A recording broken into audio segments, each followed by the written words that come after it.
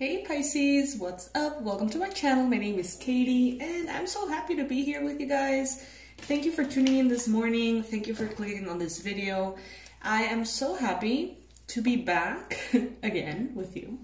I feel like I've taken 2 vacations in the same month, but I really needed them. I've been feeling kind of low.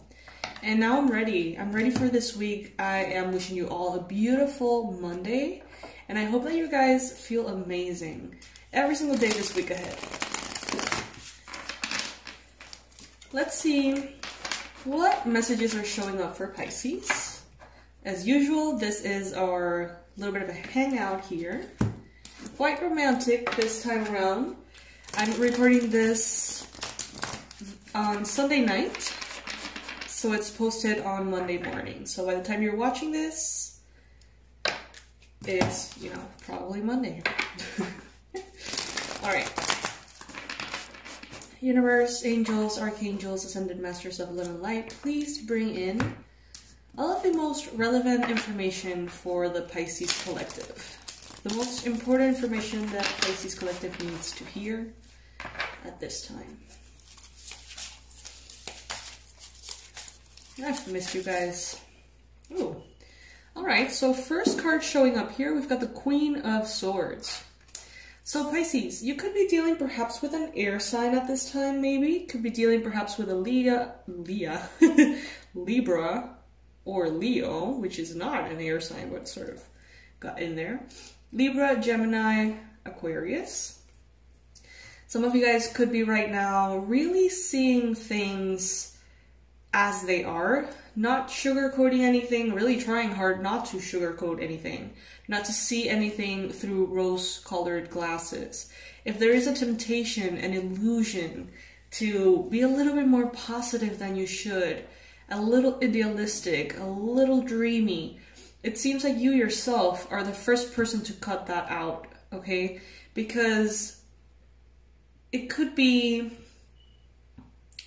disempowering for you to be acting from a space of fantasy, a perspective that's fueled by fantasy instead of reality. It can disempower you.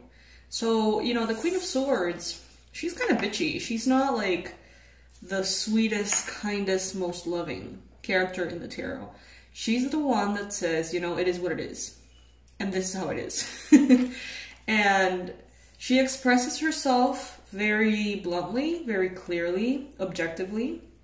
Her communication and her thought patterns just are this way. And Pisces, I think that this may have something to do with, what is it, Neptune that is going retrograde? I am obviously not an astrologer, so I'm not sure how the thing works. But I think it's Neptune going retrograde that brings in some clarity. And I sort of feel like this is associated with that a little bit, like bursting all of the bubbles that are not real, accurate, factual reflections of reality. And instead just sort of like seeing what really is and acting, making decisions, and, moving forward from a space of clarity and objectivity. In your environment, you've got the King of Swords as a challenge position. So maybe you're not the only one here, Pisces, that wants to see things clearly. Maybe you have been already dealing with someone who has been in this energy for quite some time. Maybe they have been strongly, sort of like promoting this point of view to a point in which maybe they show themselves as emotionless or cold, harsh, because they were just not going to allow any of the fantastical, dreamy, but not real energy to settle in, okay? So you may have already been dealing with a person like this. And it's like you're on board with their perception. If their perception was seeing things exactly as they are, no pink colored glasses at all, and they would try to convince you to see things in that very harsh light. It seems like you're in the same boat now. It's like you are seeing things clearly and honestly and openly and not idealistically in any way. Some of you guys are definitely dealing with an air sign, Gemini, Libra, Aquarius, and this person can have very, very positive aspects, but also certain attitudes that you don't necessarily like. Maybe they take it a little bit too far. Seven of Pentacles in the recent past. I see someone here working on their lives, their desires, the things that they want for themselves. And I see them being very patient in the past because it has taken for fucking ever, or so it seems.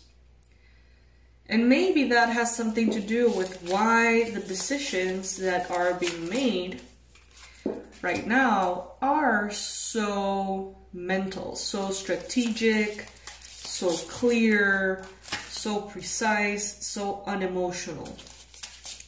This could look something like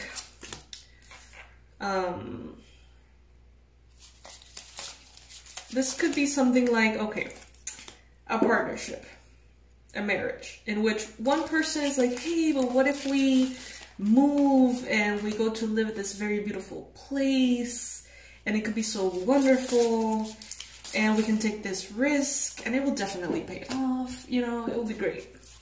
And then the other person is like, do you know how long it has taken me to be where I am right now? So I'm not going to risk anything at all. And we actually have to go this way to this place because that is where there is security and stability and clarity and everything is already set. You know, it's like that very dreamy, inspired energy versus like that super factual, like safety, objectivity energy. And this could be sort of like two people clashing, but ultimately getting on the same boat though. It's like if there's two people here, one that's very analytical, one that's very cold, intellectual, strategic, and the other one who's very like romantic and idealistic, there's going to be a balancing of those energies. And the person that is very cold is going to allow some emotion to come in, which will be positive, you know. And the emotional person here will also see that very structured, very clear point of view that the other person has. And it seems like it's going to go well. It seems like they're going to sort of tackle the next phase from a more of a complete perspective, you know? Because there's wish fulfillment here in your mind, Pisces. There's something that you want. I hope it's not getting too dark. There's wish fulfillment here. You're thinking about something that you want. You're thinking about a wish that you have asked upon a star. You're thinking about it and you're trying to see it through those two lenses, you know? Is it in my head because I'm being way too romantic and idealistic? Because you got the King of Cups, you got the Six of Cups, you got the Star. Someone here wants love, deep emotions, fulfillment, perhaps with a soulmate. This could be you, Pisces. This could be you. That could be the other person too. There's a lot of emotions, but it's just like they're not being given their place. Because if you open up fully, or that person opens up fully to their emotions, it seems as though it is gonna be way harder, you know, way harder to get back into that objective perspective. But there's a lot of love here from one another. This could definitely be talking about a couple. It doesn't have to be, you know, take it as it resonates, Pisces. In the future, there is going to be, yeah, definitely a balancing here. And more communication than you expect. More more emotions are going to be recognized and more communication is going to be coming in. Lots of messages, back and forth all day. Perhaps between two people who don't normally talk. There is going to be a deepening of a bond happening in a moment in which technically the opposite should be happening. So if you're physically distancing yourselves, if you are, because of the objectivity, breaking up something, and you're supposed to be kind of like distancing, right? What's going to happen is actually the opposite. You're going to start talking more. You're going to be somehow more connected, which is unexpected, interesting. And that's because there's a lot of love. There's a lot of emotion here, okay? With the Six of Cups here, this is a soulmate energy. This is a friend. This is a lover. This is someone who cares about you and someone you really genuinely care about. In the environment, you may have someone who has had a rough life. Could be an Aries, doesn't have to be. But this person has been intensely taught to push their emotions down as a way to be safe. This is kind of like that toxic masculinity concept. Don't you dare say how you feel. Don't you dare open yourself to be vulnerable, because that's a window that opens up for you to be hurt, for you to be manipulated, for you to be mocked, you name it. Someone here around you has a really hard time. It's not even that they have a hard time, it's that they will not allow their emotions to open space for their demise, is what I'm hearing. I barely know what that word means.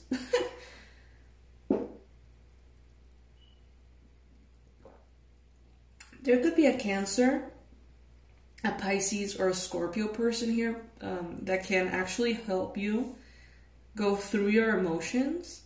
And if this is a romantic partnership, there could be a water sign that could actually be in the future for you romantically.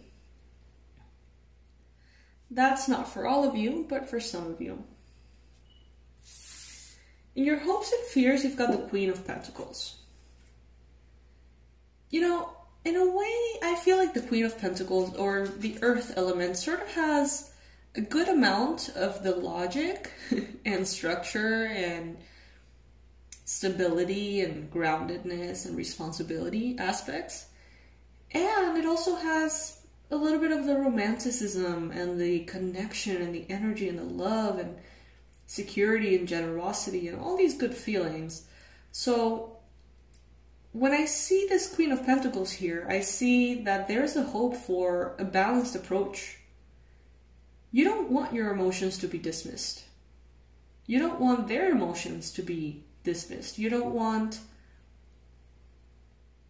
any part of this process to be dismissed. There's a lot going on. Whatever it may be for you, it'll be different for every single one of you.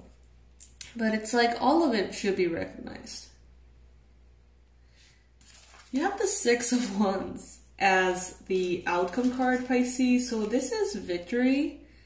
This is bright, bold, and loud victory. Okay, so if you have personal goals, if you have personal, projects, things that you're wanting to manifest, victory is assured here, okay? Especially if you have been battling something in a lot of different ways for a long time and nothing seems to work, and you have recently started a new approach, victory is assured, okay?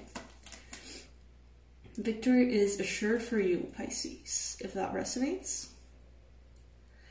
If this is resonating with you in the fact that there's two people involved here, honestly, I see that everyone here is going to achieve what they place as a priority. However, not all of the people listening to this video are going to be manifesting a romantic connection, because I feel like maybe there are two people who have different goals. And those goals seem to be actually creating, I don't know how to like explain it, like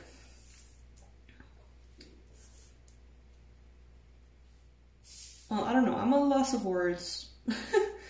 As you guys know, that doesn't happen often, so I'm just gonna trust it. And I'm gonna let it be. Because you guys know that I can ramble and like say anything, and I'm not gonna do that. I don't want to just, I don't know, consume your time that way, I guess. This is a very mellow vibe that's going on here with a little candle here. I mean, not in the darkness, but kind of, sort of. And I like it.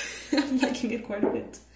But yeah, bottom line, Pisces, right now, value objectivity, strategy, seeing things as they are, not as you want them to be.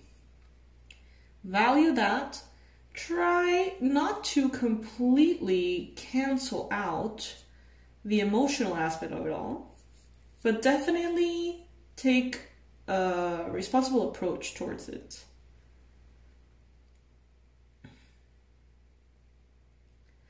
Remember how long it has taken for you to get to where you are, and therefore honor the commitment and the efforts that you feel like you need to do from this point on to keep yourself in this journey towards wish fulfillment and victory, okay? Maybe if you're dealing with another person, maybe this other person is not the most important thing, you know? Maybe it's kind of like a romantic love or all of your dreams and goals that you've been working on for forever. And you're probably going to choose yourself, Pisces. Maybe they're going to be choosing themselves, their own journey. And that's okay. That's okay. Love is not going anywhere. If there is a romantic connection here with the King of Cups and the Six of Cups, that love is never going to go away. No matter what happens to the physical, doesn't matter where life takes each of you, this is kind of like that love that just will be there inside of you. Like Interstellar, you know, that crazy ass movie. Yeah. I should watch that again. Like, I watched that way before I could possibly understand it, so I probably should try to see it now. Anyway, guys, thank you so much for joining me. Thank you for being here with me. I love you. I've missed you. I hope that this reading resonates. I hope that you have a beautiful Monday and week ahead. And I think that's that. I feel like I'm kind of rusty, like I forgot how to do readings. I'm gonna be probably taking advantage of this really nice lighting and doing the other dailies. So all of those are ready, scheduled, and waiting for you every single day when you wake up. I love you guys, to the moon and back, and I will see you on the next reading. Bye!